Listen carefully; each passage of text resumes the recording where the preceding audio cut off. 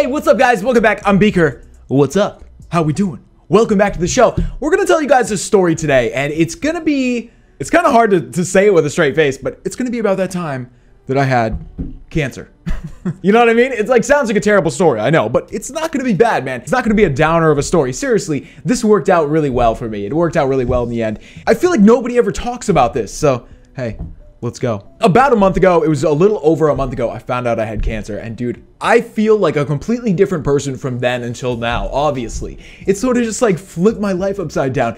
And, you know, take a minute to imagine that if a doctor tells you you have cancer, you instantly think like, oh my God, what? Like, I thought like, what did I do? Like, what did I do to cause this? Nothing, it just happened. And the first thing I thought was like, well, dude, like what's gonna happen? You know, I kept asking the guy, like, what's gonna happen? Am I gonna be okay? And the doctor kept saying to me, don't worry, there's a 99% chance you're gonna be fine.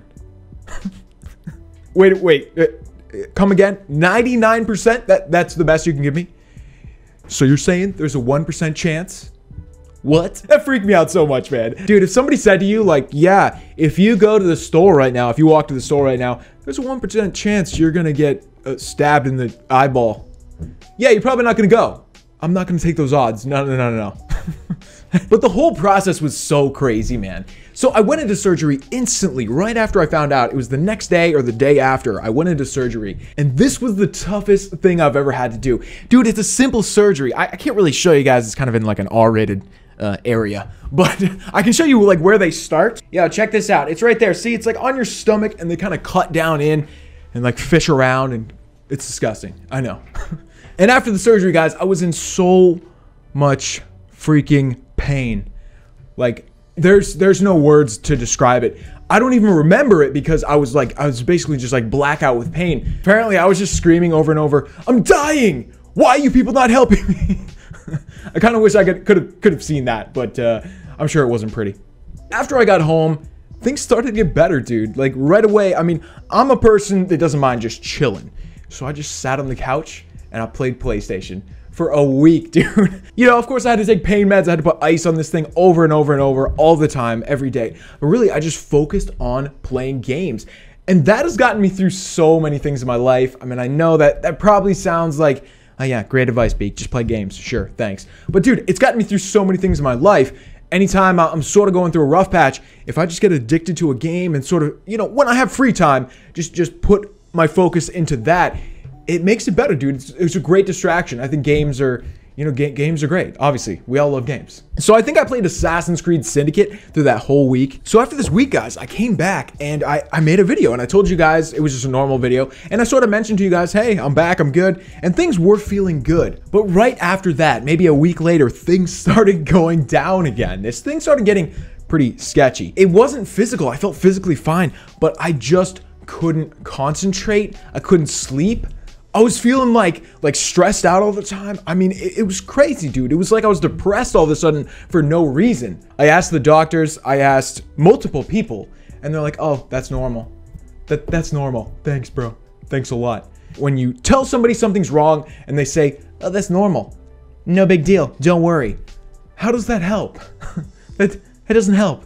Thanks, but no, that doesn't help us. So I just kept going along, man, but I really was struggling. I couldn't make videos most days. I couldn't even sit here for long enough to make a video. I just couldn't concentrate, and I just wasn't enjoying anything. I think it was just such a traumatic experience, you know? It's like post-traumatic stress, I would assume. I don't know. When you go through something so insane, like near-death experience or something really insane like that, and it just gets burned into your brain, it's hard afterwards. You still feel that way. And I guess that's how I felt. If any of you guys know people that are going through something like this, help them with that part. I mean, that is the part you can help somebody with. You can cheer somebody up, you know? You can always do something fun with somebody. Play some games.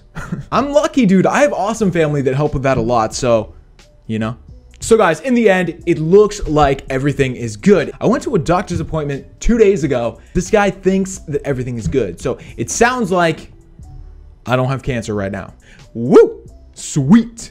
That's how it goes, man. You just get through stuff like this, you come out the other side, you make a video about it, and you laugh about cancer.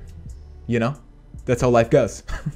So anyway, I wanted to make this because I know some of you guys are going to go through stuff like this, or maybe you have already. or you're going to, or you're gonna have a friend or a family member that goes through this, or maybe something not so crazy. You know, probably a lot of you guys are in high school. That's the most awkward time of your life, man. Like, so much happens there that you think, oh my God, my life is ending. I can't believe this happened. You know, you get embarrassed about something, or, you know, somebody breaks up with you that you thought was your soulmate, etc. You know, this stuff happens. We're gonna get super motivational on you right now. You guys can get through anything. If I can, you definitely can. Because I am super lazy. I don't take care of myself. That's it. Lazy. Don't take care of myself. And if you guys are ever in a situation like this, I assure you, you can get through it. And I guess the real point is, make sure you enjoy life, guys. I mean, make sure you enjoy life. That was one of the first things I thought about when I found out I had cancer. I was like, dude, there's so many things I want to do still. You know, places I want to travel to, videos I want to make, stuff like that. And I instantly started thinking about all those things I wanted to do, and I'm starting to do them. So guys, just make sure you're thinking about that at all times. Make your life what you want it to be. I don't know. I just thought of that. Does that sound good? Make your life what you want it to be. Sure, sometimes things are going to get in the way, but do your best. Make your life whatever you want it to be. And that's all I got for you guys today. Anyway, I hope you guys enjoyed this.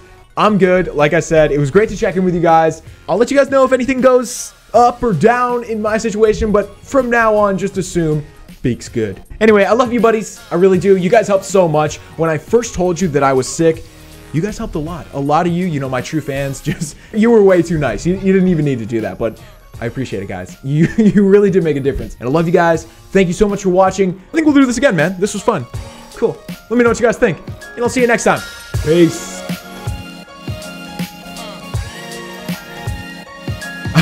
Are we still recording? Yeah, we are. Hey, what's up?